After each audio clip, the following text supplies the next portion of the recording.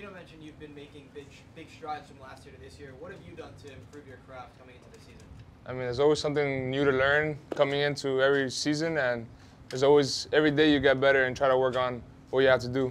This year I've been working with Coach Lopes on my hitting to try to improve things that I didn't do good last year to try to help the team this year, and especially also on my defense.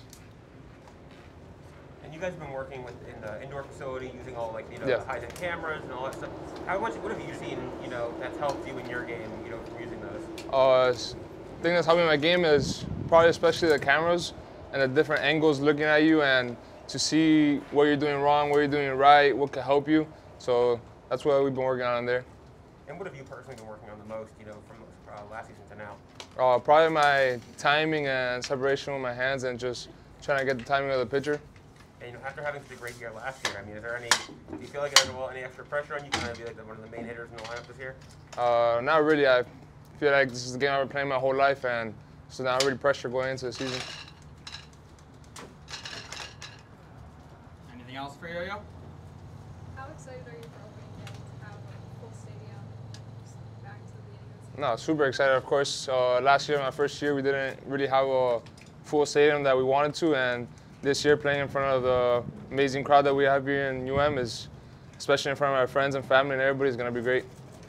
Yohandy, Gino said that you guys, it seems like you're closer this year, and some of it might be the COVID factor. Yeah. He had to sit Of course. separately and all that. What kind of difference has that made that you're able to be together and stuff? I mean, I feel like it makes a big difference, being with your teammates, basically, you call brother every day in the locker room, because last year we couldn't do that, and this year we just all bond together and we do everything together. Anything else for you?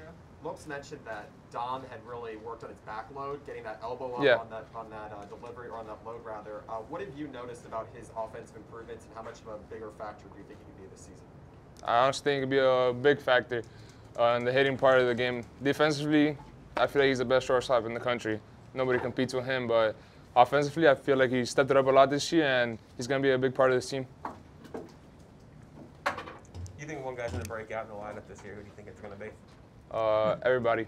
I feel like we're going to have a great, strong lineup this year and win a lot of ball games. Yo-Yo, how do you want people to describe your team? What's the character traits that you think people should use to describe Miami Hurricanes? To be honest, probably scrappy and young. A lot of people are probably doubting us now that we have a new, young team and don't feel like we can accomplish the things that we can, but we're going to prove everybody wrong and show everybody what the University of Miami is. Coach mentioned last year, with COVID protocols, you guys were all separated, and how important it is for this year, you guys are together. And just talk about that togetherness, you guys Yeah. going into this season. How important is that for you guys? I mean, being together is always a great thing, building a bond with all your brothers and teammates.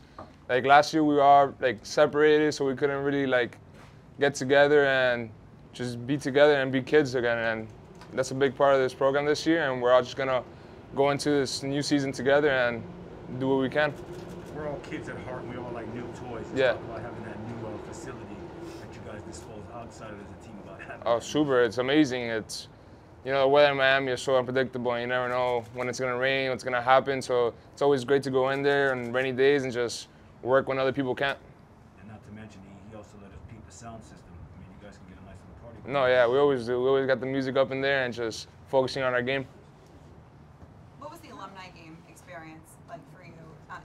Coach Yeah. was saying it's so similar to the football program and how their alumni base Yeah. is so strong, and you guys feel that support as Yeah, well. of course. It was amazing seeing all these guys that came here and represented the green and orange, and just to come here and be able to play them and talk to them and pick their brains, it was amazing. Yo-Yo, what's it like to have a relatively packed ballpark again? It was a great turnout for the alumni game. Yeah. I assume you guys will get that the rest of the season as well. Of course, always having a crowd here is a big part of who we are. Playing against other teams, they're going to be intimidated, and just having the support behind us that we need to win ball games.